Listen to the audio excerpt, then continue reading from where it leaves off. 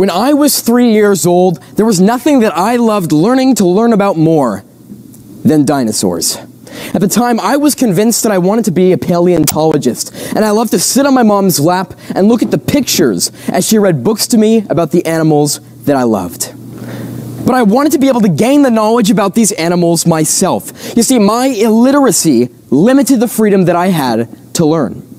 So I learned how to read. And as soon as I was able, I spent hours in my room poring over every book that I could get my hands on about the animals that I loved. Now, to a 3-year-old paleontologist, literacy might just mean the ability to learn more about dinosaurs.